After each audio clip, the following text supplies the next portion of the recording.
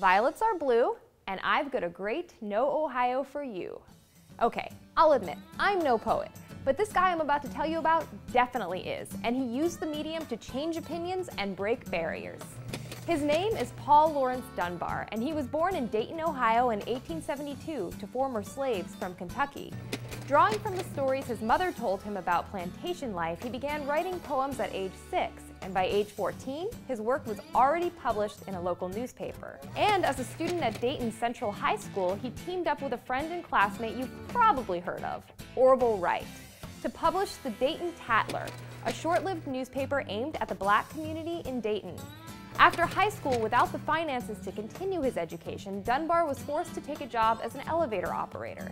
But instead of giving up on his poetry, he worked at it even harder, using his meager salary to self-publish his first book of verse, Oak and Ivy, and he quickly earned back his investment by selling copies of his book personally, often to people riding on his elevator. This tenacity, combined with undeniable talent, caught the attention of both the literary community and black leaders.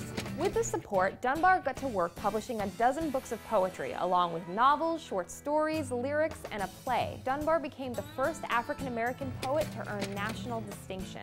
Dunbar's extraordinary life was cut short when he contracted tuberculosis and died at just 33 years old. But his work lives on. In fact, the title of Maya Angelou's acclaimed autobiography, I Know Why the Caged Bird Sings, is actually a line from a Dunbar poem. Paul Laurence Dunbar is buried in Woodland Cemetery in Dayton, along with his lifelong friend and early collaborator, Orville Wright.